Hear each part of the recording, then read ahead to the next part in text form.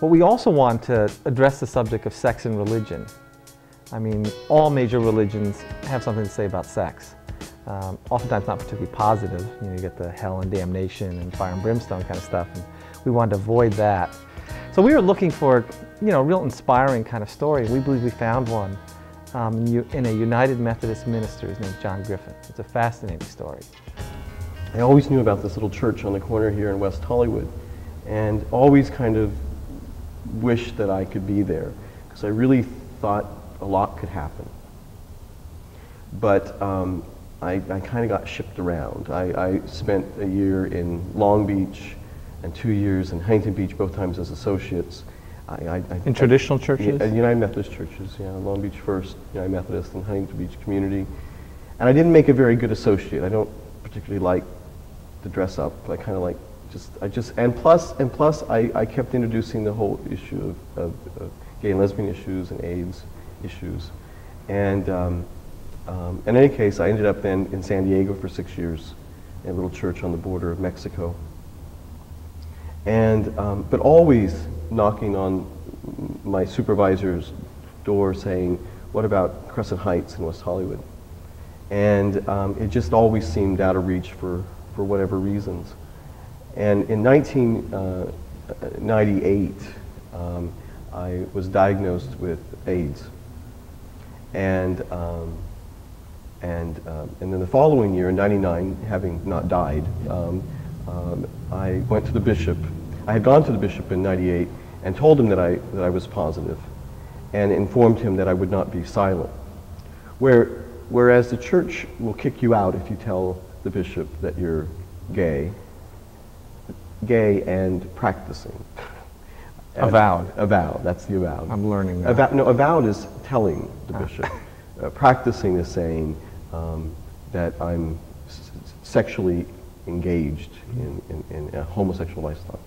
However, the church cannot discriminate against persons with handicapping conditions, including HIV.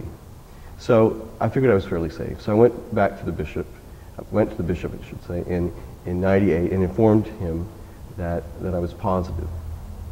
He was cool with that, and said a little prayer for me, which was wonderful. And I informed him that I was not going to be silent about this issue. There have been other clergy in our conference who had AIDS, who kept it a secret, and then eventually went on disability and then died, and left many people kind of in the dark about what had happened, and some people angry that they had been left out of these people's lives.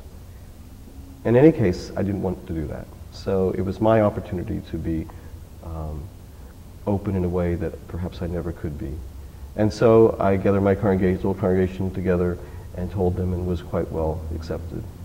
And it was an amazing act of grace on their part, because it was a congregation of many children and families, and you know, they just didn't flinch. And I had corpuscular sarcoma, little purple spots all over me, and it just, their love was constant. Well, the year passed and I didn't die. I didn't know if I would die, but you know, always wonders what's going to happen. And I decided that this would be a good strategic move. So I knocked on the door of the bishop again and informed him that all was well, the KS was gone essentially, and medicines were working, and I had been at this church for 6 years, and I know it's not the practice, in fact it's not the practice at all for a clergy to tell a bishop where he or she wants to go. And he said, well, where do you want to go? And I said, I really, really think I could do something at Crescent Heights.